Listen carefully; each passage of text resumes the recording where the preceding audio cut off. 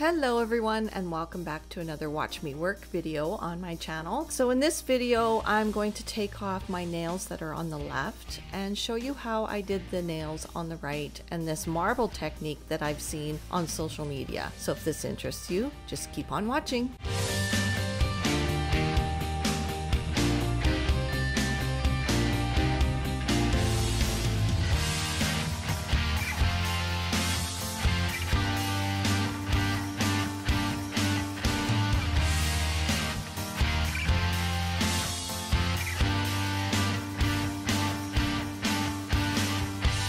So as always, I'm going to start off by pushing the proximal nail fold back, and my cuticles needed a lot of work for some odd reason. I do cuticle.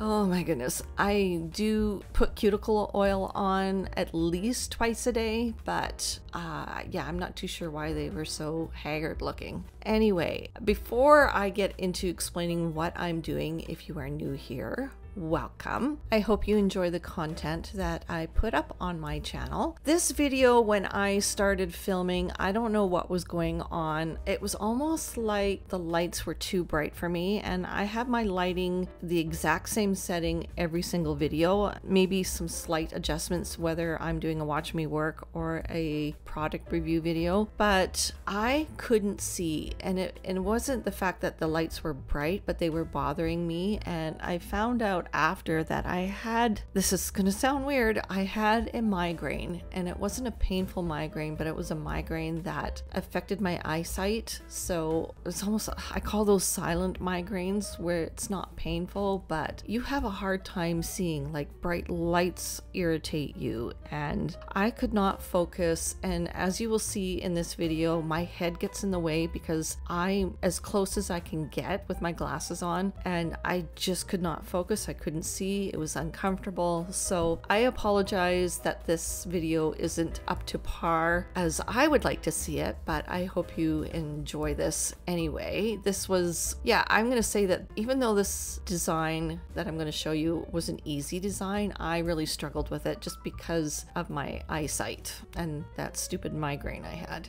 Okay, on to explaining what I'm doing in the video. I am using my 5-in-1 carbide bit from Temu, and I'm just taking the product off, as in the color, not the hard gel. Because I don't have a whole lot of growth, I didn't want to take a lot of the bulk off because it was nicely shaped and it was balanced. So I just wanted to take the color off and then just do a quick infill. This cuticle pusher, I also found, oh my gosh. You'd think I'd had a migraine in the mouth. This cuticle bit is a cuticle pusher and exfoliator all in one. So you could also use this in reverse, which you will see me doing. I will go in reverse. This is something that I haven't done in past years, is put my e-file in reverse and go around the right side of my nail. I've been seeing that a lot, and I tried it, and now I know why. You get a much cleaner exfoliation when you do that. So when you're doing your cuticle work, start at the center, go to the left, put it in reverse, and then go to the right. And if you're left-handed, just do it the opposite way. And here I'm using a large ball. This is a diamond bit in a fine grit, and just getting rid of all that loose skin that's on top. I'm not comfortable cutting my cuticles at all, or my clients, so I'd rather use this bit, pull the skin back, and just get all that loose skin exfoliated. And then with a medium grit zebra sanding band, I will go in and take off any lifting that might be on the nail from the nail enhancement, which there isn't any with what I use, and any remnants of the cuticle on the nail plate next to the proximal nail fold, just buffing that off as well, and prepping the natural nail all in one.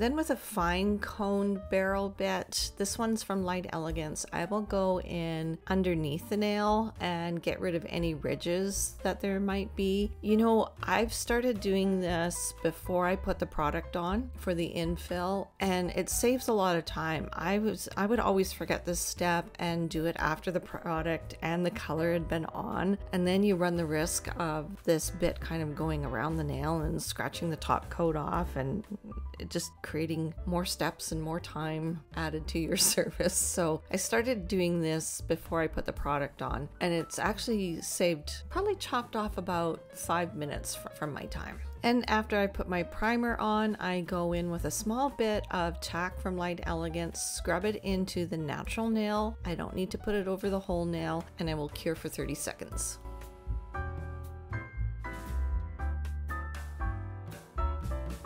Okay, this product from Magic Gel, Silicone Thin Base, is fast becoming a favorite product of mine. You need very little. I will put this on the natural nail and just sort of feather it up towards the free edge. I have diamond fiber on my nails already, so I don't really need to put it all the way to the free edge, but sometimes I do. And then I will cure for 1 minute. So now I'm gonna go in with diamond fiber. This is my ultimate all-time favorite builder gel. Out of everything I've tried in 9 years, this is my go-to. I absolutely love this, and I've now switched all my clients over to this product. Short nails, long nails, it doesn't matter. This combination of the silicone thin base and diamond fiber, I get no lifting. It's so durable and strong, and it's cool curing as well. And yeah, this is where you're gonna see a lot of my head in the way, because I just could not see. My eyes were just not doing what they're supposed to do, and the lighting was really bothering my eyes, as I mentioned earlier in the video. So again, I apologize. I'm putting a slip layer on my nail and then going in with a very tiny bead and moving it towards the free edge, kind of getting it as perfect as I can so I can do very little filing, and curing for, I'll do anywhere from 1 minute to 2 minutes depending on the size of my bead. And by this point, my eyes were starting to actually hurt, so I did all my filing off camera, and we are just going to go straight into the color. I chose Electric Blue from Magic Gel, their M-Lac gel polishes. I used this on a client not too long ago. I forgot I even had this and fell in love with this. This is a beautiful electric or cobalt blue. You could get away with 1 coat with this color, but I did do 2 coats, and I did cure for 30 seconds in my LED light.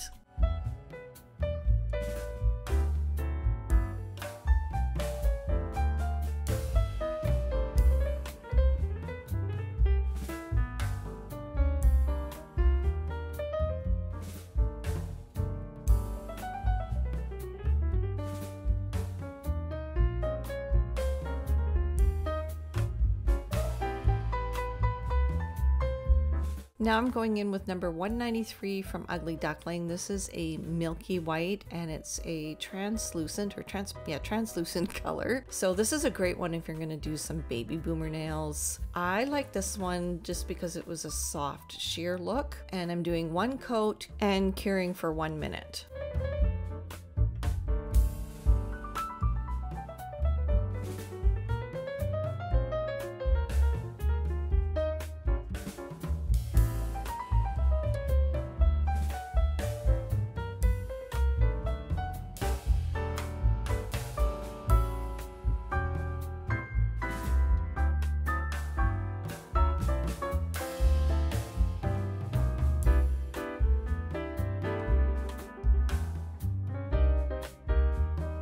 Okay, so here I'm putting the second coat just on the middle finger, and at this point I was very scattered. I had a hard time not only focusing with my eyes but focusing with my brain, just because I couldn't see that well. So I'm putting a thin layer on, and I'm not going to cure it.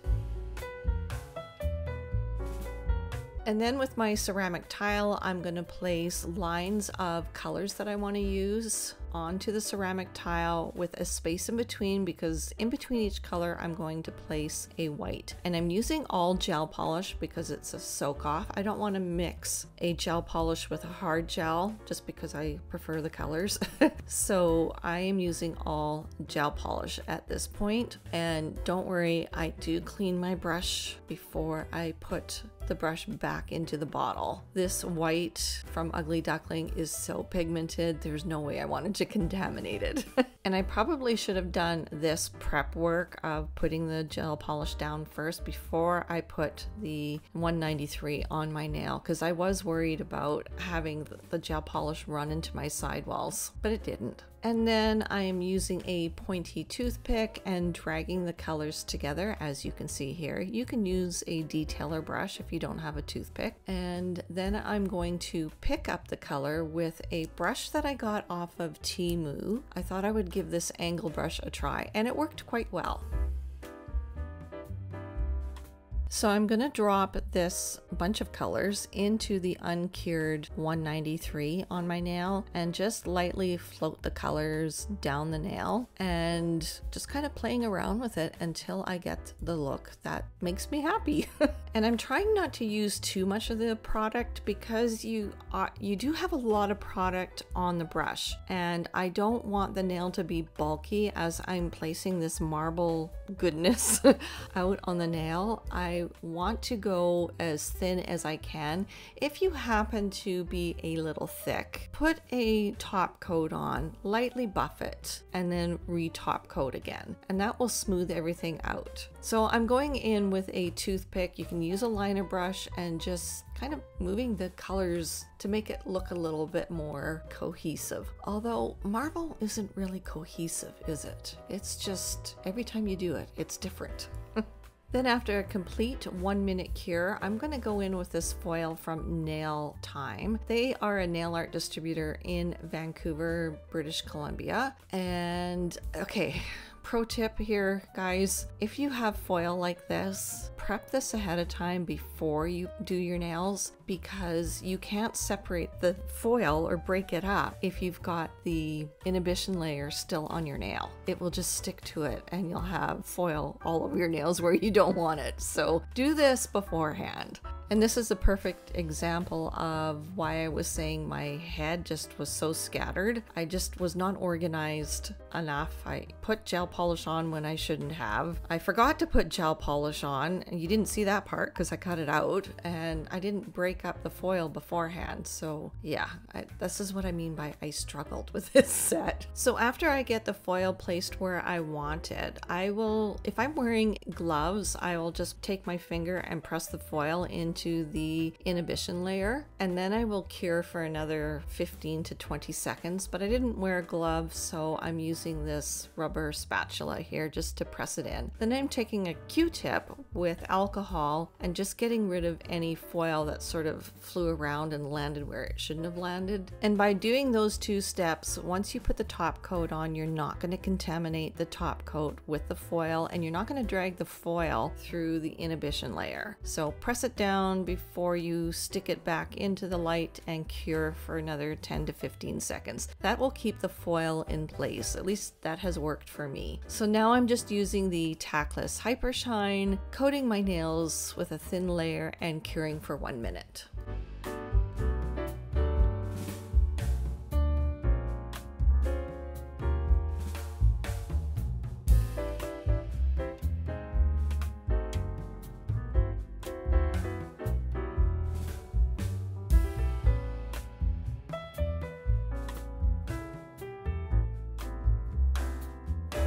And here's the finished look. It almost looks like I have an ocean nail design.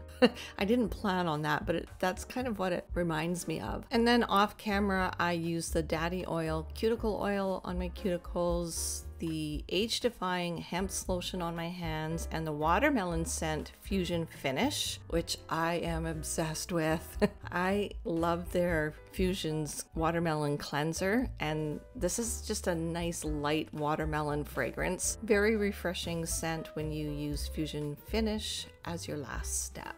So what do you guys think? Have you tried this design before, this marble look? If you feel like sharing your process in the comment section, please do that. I would love to know how you've done this design, if you've done it. And if you also have any questions, please comment them down below and I'll do my best to answer them all. And I think that is it. Don't forget to follow me on all my social media. If you haven't subscribed yet, please hit that subscribe button, the like button, and comment if you like. I would like to know where you're from, if you're new to my channel, anything. I love reading your comments, you guys. So I hope you enjoyed this video. This one was kind of fun, even though my head was just not in it, literally.